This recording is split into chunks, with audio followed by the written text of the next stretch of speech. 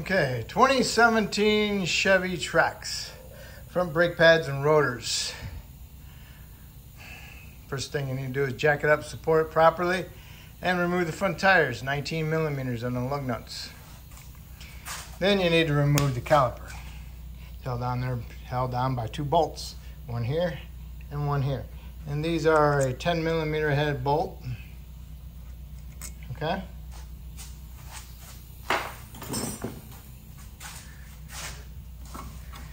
And then you need to remove your caliper, just like a so. Put your little hook on there, get it off to there.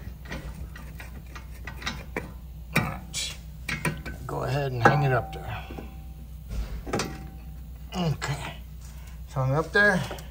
And now what you want to do is remove your caliper bracket. Caliper bracket is held on there by two bolts, one here and one here. These are 18 millimeter head bolts. So you need to remove those. Those are in there pretty good. This is what one looks like. And this is what the other one looks like. Right. So here's your bracket. There's your bolts. So now, those are a little bit free. That one's free a little bit. Most of the time they're frozen in there and you can't move them. And that's the case because they get rust built up underneath there and they won't allow them to move freely. So you need to remove your abundant clips, hardware. And then you need to clean this surface up that's inside there. Get it nice and shiny. Whatever this thing touches, you need to clean up. Alright? Then you need to get your rotor off, so you need to remove the retainer from the factory. That's a T30. I use an impact driver, helps it out, breaks it loose pretty good. One's with your hammer, hit it with a hammer and snaps them loose. If you use an impact, usually it just breaks your tip. Alright. If the rotor's frozen on there, then you need to put a lug nut on it and smack it with a hammer to break it loose, okay? So, alright, get the rotor off. Alright, now the hub, you need to get this hub nice and clean, just like this from the center. This is a stepped hub, higher, higher, lower, alright? Do not grind these down to match that. Just need to clean these up a little bit inside here, and then you can put a fine film anti-seize in there to help keep it from rusting in the future. And now you can inspect your caliper, inspect the boot, and make sure it's not torn or any fluid leaking out of it. Now you can go ahead and put an old pad in there with a C-clamp, tighten it up and push that piston back in, or you can use the caliper tool. You know, sometimes these are too big to fit in there, but this one will work in there also. Alright, so we're going to get our parts cleaned up and get our pistons pushed in. Alright, the hub is all nice and clean. This drill pad, flat, sideways on it. Got the caliper bracket all nice and cleaned up. Use a die grinder with sandpaper this time. Put it on there sideways with it. Look it in there. Alright. Caliper bracket. Got it all painted. Remove my boots and my pins. Take my boots, rub it in some Seal Glide, push it back on there, and go ahead and rub my slides through some Seal Glide.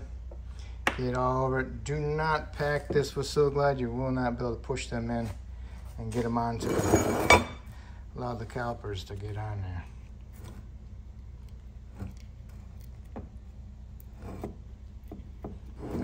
So that's there. Alright, so put that in there. Move, twist it as you go so it gets onto the boot and gets onto the pin and we're good. And this, with the little isolator on it, goes on the top. Passenger side, top. Okay?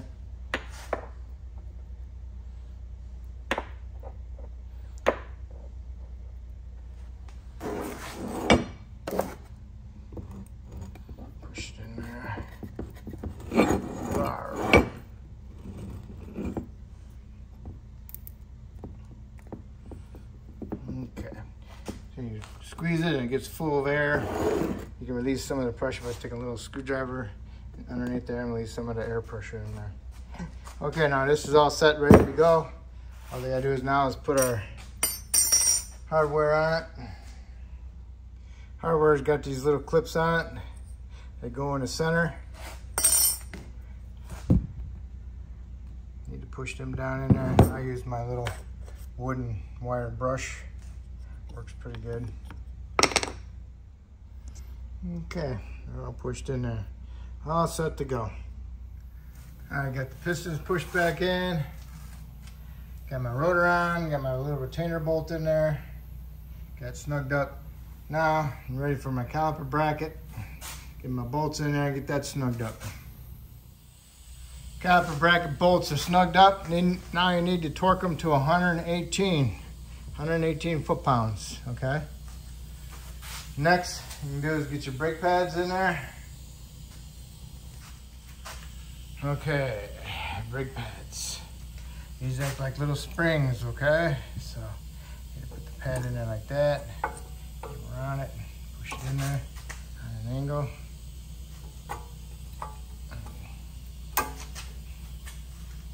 Nope, didn't get it. Sometimes they're a little feisty sometimes. They'll pop out on you.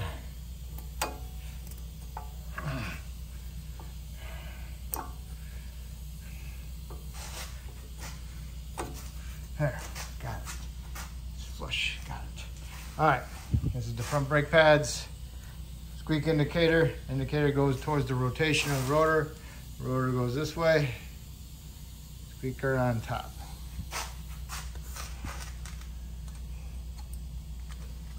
Same thing, push them down in there.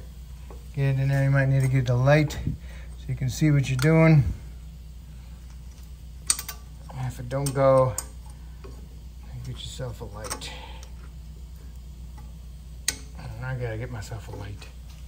So hold on. All right, the light helped me out. Next you need to do is go ahead and put your caliper on.